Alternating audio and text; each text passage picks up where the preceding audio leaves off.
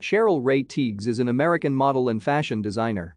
Frequently described as the first American supermodel, Tiegs is best known for her multiple appearances on the covers of the Sports Illustrated swimsuit issue and Time, and for her 1978 pink bikini poster, which became an iconic image of 1970s pop culture. Tiegs was born in Breckenridge, Minnesota, U.S., to Phyllis and Theodore Tiegs, an auto assembly lineman turned funeral director. She and her family moved to Alhambra, California, in 1952. As a senior at Alhambra High School, Tiegs posed for a swimsuit ad for bathing suit manufacturer Kohl of California. The ad, which appeared in 17, launched her career as a model.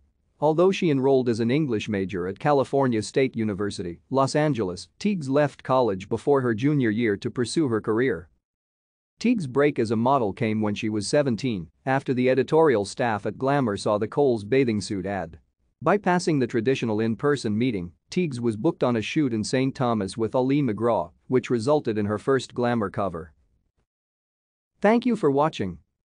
Like and subscribe if you would like to view more of our videos. Have a nice day.